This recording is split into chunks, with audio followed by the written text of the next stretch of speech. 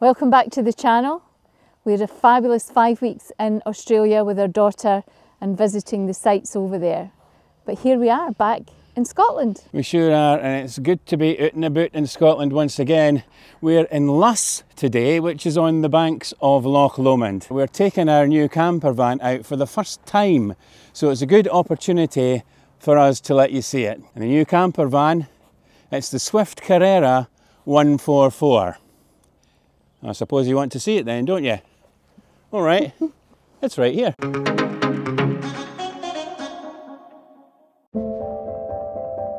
Our new camper van is the Swift Carrera 144. There are 5 Carreras in the range, varying in length and layout. The 122 and 144 are 6 metres long, and the 132, 184 and 194 are 6.36 metres.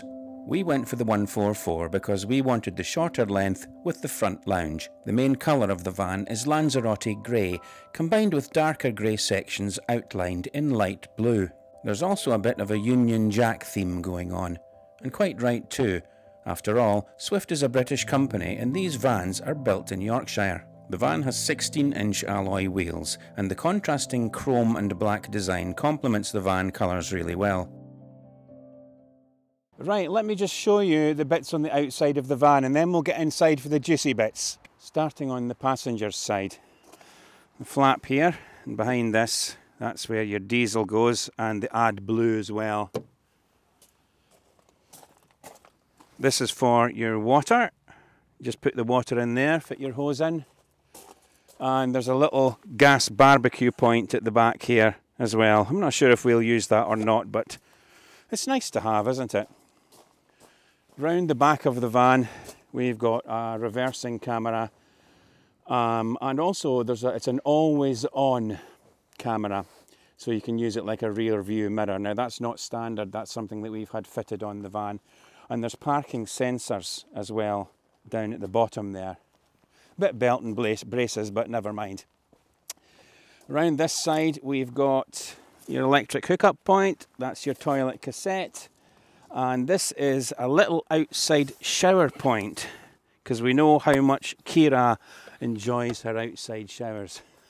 If only. And there you go. That's a view of the van from the front. All right, let's get inside. So opening the van, here, my favourite part. Ta-da! You love that, don't you? Yeah, I do love that. And also outside, we can have table for gin o'clock, or rum o'clock, or wine o'clock, or whiskey o'clock. Whatever o'clock. And here's an external 3-pin plug, which is really good as well. We also have the full awning that runs the length of the van, and underneath that, I don't know if you can quite see it, but there is a LED strip light. Yeah, so there's no more driving away without the step then? No, when you start the engine and move off, the step does go in, because we've checked that. And there's no more driving over the step either? No. Thank goodness for that. You're all looking very comfortable in here. Kira thinks so too. Don't you, Kira? You think it's very comfy. I like her little doggy blanket that you've got down. Oh, look, she likes it too, look. So this is the Fiat Ducato that this van is based on, and you can just about see the dash there. There's the steering wheel, lots of buttons on there for your media controls, so you can change channels, adjust volume, and it's a 2.2 litre engine, 140 brake horsepower, and we've went for the automatic version. It's a 9-speed automatic gearbox, that's it there. And there's the fairly large display that we have. It's got that Apple Play and Android Play, is that what you call it? Yeah. It's got that on there, which is quite a useful thing to have. But the lounge itself, I think it's lovely, don't you? Yeah, I mean, it's got this beautiful big table, and you can actually extend the table out. I'm just worried I'm going to hit Kira, but this table turns right round and it sits about here.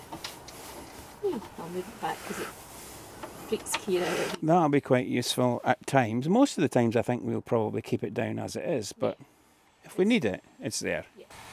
And again, you've got two more overhead lockers and a little dooket at the bottom end. Under there you've got an aerial point, which you could have a TV hooked up.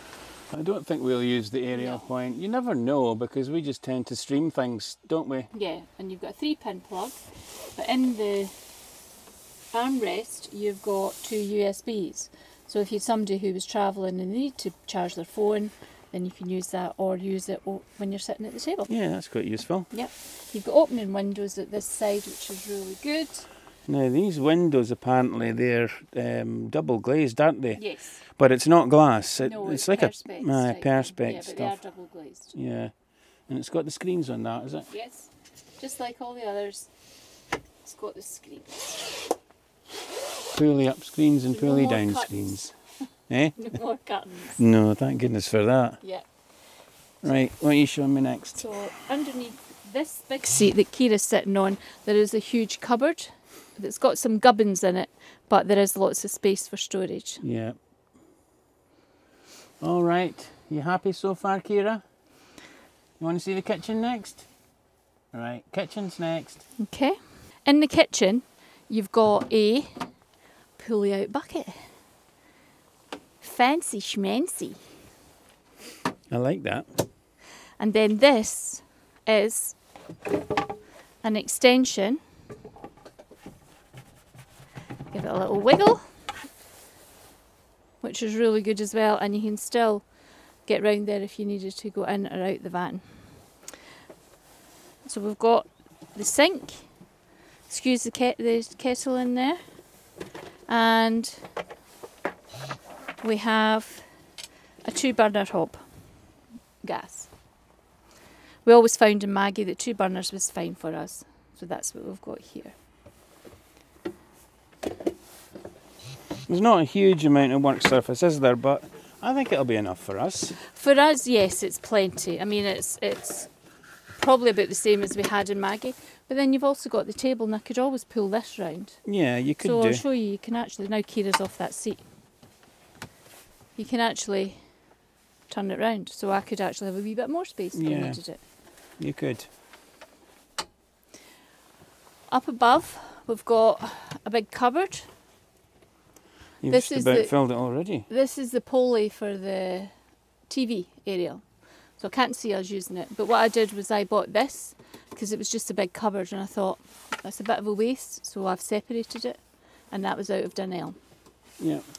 And in here you have the fresh and waste water dump, and it's just electronic pump. Let's put these back. So it's really good. Over here you've got a light switch which lights up round here, the footwell, and then you've got light switch for that one as well. You've got a huge cupboard which is under the sink. At the top of it we've got our pots and pans, and then underneath I've stuck a shelf on and I can put my cleaning products in, and there's a wee rolly out tray, and that's for Kira's stuff. Might change, who knows, but that's what we've got just now. This is your cutlery drawer. Huge drawer for us, we had a wee tiny thing in Maggie. A little oven and grill, which is luxury. Might be tiny, but we love it. Under here you've got 2 drawers, again, which are really good. We have a compressor fridge in this van, really good size, so we'll open that way. And then it also opens this way. And what I love about it is the fact that it's high up. Yes. No more trying to get in, like we had with Maggie, on my knees trying to shove everything in. Underneath the fridge is what's classed as the wardrobe, but we won't be using it. And in the door I got these. These are chopping boards, and they're Joseph, and you just stick them on, and it's a good place to have them because it's right outside the kitchen. On the outside of the bathroom you've got these hooks which you just pull out. These will be really good, and this kind of mirror effect.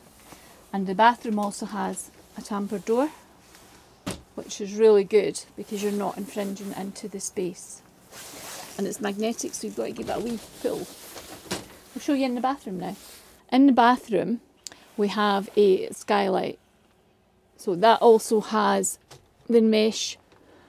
So if we have that open, no bugs should be able to get in. It's a marble effect, kind of wet wall stuff. And there's a little hook up here just to hang your towels. A little bathroom cabinet, which as usual we've already got filled with stuff. A mirror. Hi! Up here we have the shower head, and also one of these pull down hangy things that we can put our wet clothes on, etc. Hook them up there. I've put a little hook on here and we've got a little towel. Here is the sink, usual, just pull it down and then you've got a hot tap and cold tap. I've stuck on a soap dish. We've got lovely lemon soap. Our toothbrush and toothpaste holders.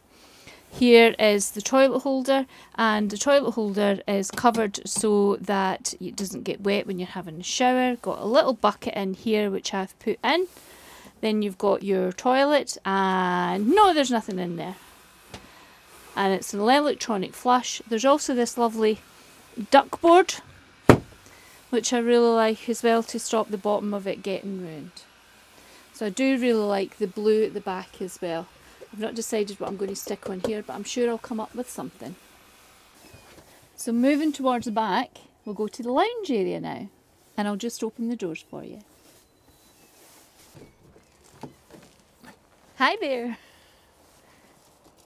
So we've got barn doors on this van that open out, and my assistant will help with that. Thank you. The back part is actually your double bed, but it's also, as we've got it set up just now, as a seating area, which is really nice because you can open the doors and have a look at the view.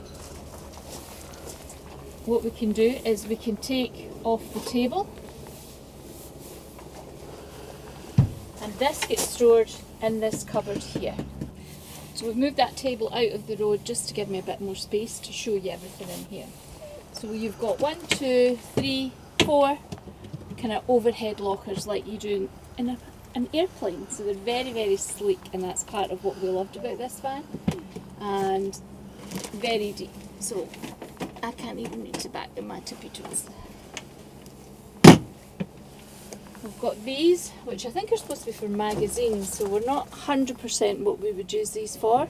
I might make something like a bag or something that can fit in there. All the windows have netting for midges and such like, and they also have privacy blinds. So all the windows and the sky roof things, skylights, that's the word I'm looking for. They've all got them as well, which is really good. These two wee shelves I've put in, these are plastic, so they're quite lightweight, and they were just stuck on, so they're easy to remove if we decide we don't like them, but you can also remove them if we had guests and they were going to bump their head. This is to put a TV bracket on. We're not great TV, but we might get an iPad or tablet bracket to sit on here. Up here you've got 2 speakers, so when you're playing music via the dash, it comes through on here. This is the storage for the front table, and we can show you that set up next. Along here you've got 2 USBs and a 3-pin socket. There's also the socket for your TV aerial, along with light switches. There, and also here, which light up here. Might not be so good to see in the daylight, but it gives a nice LED comfortable light. Under the back seat there are 2 drawers, so the cupboard opens like that, and you've got one, and you've got the exact same on this side. Under this seat, I'll just move this big cushion. Watch yourself, TV. Big girl. So under here we have, this is for your gas.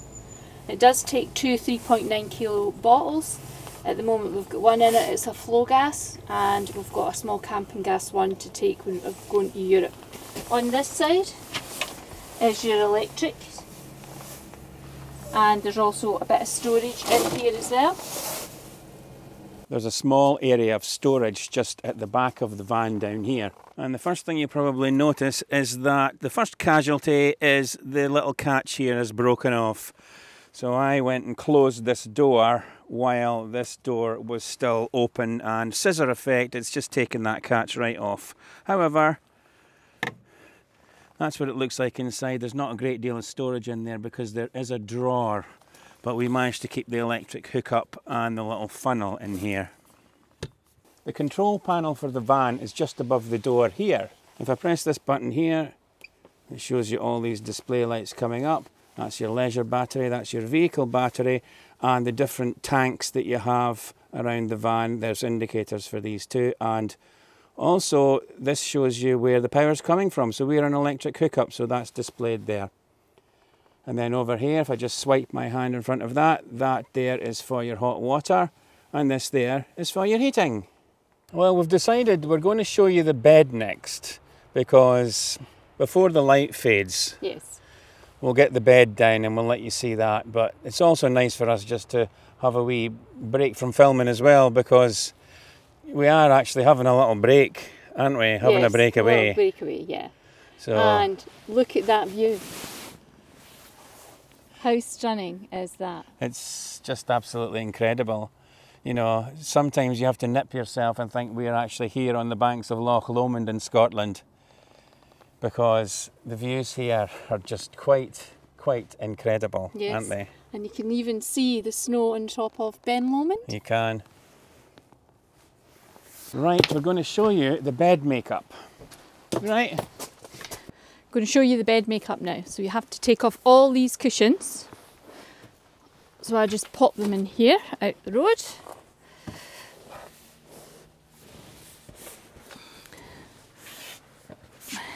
No, you can't go in yet, Kira. You wait. You have to turn this one. It's slightly wedged.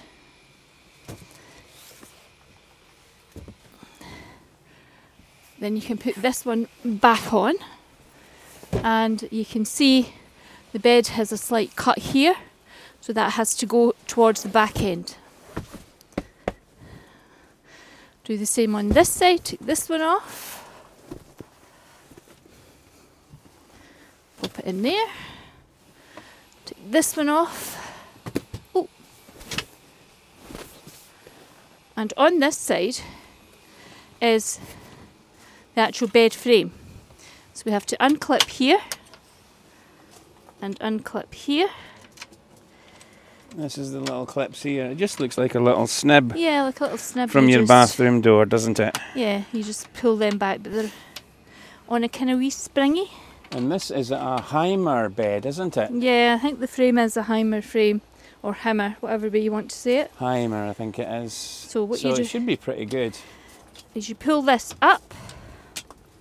Yep. There is a strap. Hold the strap. Then you can. Oh, bearing in mind I've only done this once. You pull the strap, flex that down, and then you get out the road and you pull this up, lift the bed up, and there's two hooky bits there. So that's your frame. It looks quite easy to do. Like you say, once we've done it a few times. Yeah. It's a lot easier than it was with Maggie. Yeah. And then you just put that cushion back on, again making sure the wedge is down because it props up the bed at that side. Yeah. Make sure you put these on. These are your inserts. I noticed that you're putting the cushions facing up the way. Yes, we had a discussion with the guy who did the handover with Brownhills, and you can turn them up the other way, but we're testing them this way because we feel if this is on the bottom, it might get marked with the wood. We're not 100%. Yeah. So we've got the bed like this, and this is a double bed. Slightly shorter length because it's 6'1", I think, or 6 foot in length. So Mike's only 5'10", so he's okay, just has to make sure that he curls his toes up a bit. And on top of this, I got a topper, and this is a Panda topper. And I've got it round the wrong way, so I'll just twist it. And you can get these online. And at that minute we have the tractor man just going away. So now, Mr. Tractor Man, and just give him a minute, will we? Yeah, let's give him a minute. The guys are working on the campsite today. You can't really say, whoa, we're filming, just stop. I think they'd tell us where to get off. Right, in the meantime, Trish has just about got this bed made up. And as if by magic. My assistant can push down that corner. Have you got an assistant, have you? Yes, my handsome assistant. Oh, that must be me then. Push that corner down. So this is a double fitted sheet, and you can see it's a double topper, and you can see it does fit, and it's very, very comfortable. Much more comfortable than what Maggie was. Yeah. Because my husband is basically the princess in the pea, and we had to have a huge fold-away mattress in Maggie and an extra topper on top of that mattress. Well, I do like my comfort, come on. So, what about the bedding? Have you got the bedding to put on? The bedding we've got is obviously 2 pillows. Different pillows. They look the same, but actually I like a nice firm pillow, and you like quite a soft pillow. Softer pillow than you, yeah, definitely a softer pillow. And because we're in Scotland, we have a lovely stag-themed tartan fleece duvet cover because it is cold. And again, this is a double duvet cover, and as you can see, it fits beautifully. And because we've got a fur baby who thinks she's human. Yeah, she gets up, doesn't she? Yeah, she gets up, but we have her waterproof blanket that she'll lie on for a wee bit, and then she'll probably move off. So as you can see, very comfortable bed.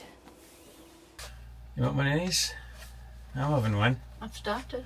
You've started? You'd no right starting without me. We're having cinnamon swirls. Just to sit down and have a wee wrap up and some final thoughts about the van. Now we actually picked it up last week. On the 8th of December we went down to Brownhills. Now they're down near Nottingham, aren't they? Newark, near Nottingham. And it was absolutely chucking it down when we went down there. It was torrential rain. The plan was we were going to film the van while we were down there, but it didn't quite work out because the rain was so heavy. So we spent quite a bit of time just inside the showroom having a look around and speaking to Sarah, who was the sales rep that sold us the van. She was really, really nice, wasn't she? She was a lovely, lovely lady, yeah. She was very nice. So unfortunately we couldn't film the van last week, and that's why we've come up here to film the van at this lovely site here at Loch Lomond. Oh, and we have thought about a name for the van, haven't we? Yes, we have. So you may remember Maggie was the wee Brown van, so Maggie Brown. So we had a look at the Browns and we've decided to call her Daphne. And Daphne is the big sister of Maggie. So although it's not wee Brown van or Brown, we feel it's still an association. Yeah, it's continuity, isn't it, for the channel, moving on from Maggie onto Daphne. Yeah, so anyway, that's a little bit of fun. So Daphne is the name of the van. Now I don't know when we're going to be away next, because obviously it's coming up to Christmas. So we would obviously like to wish everybody watching this video a very, very Merry Christmas. I hope you have a great time with your family and friends, and we'll be off in the new year, won't we? Yes, we will. Probably towards the end of January we'll be heading off somewhere. Depending on the weather, we'll see where we go. Yeah, in the meantime, we're going to tuck into these cinnamon swirls, aren't we? Cheers!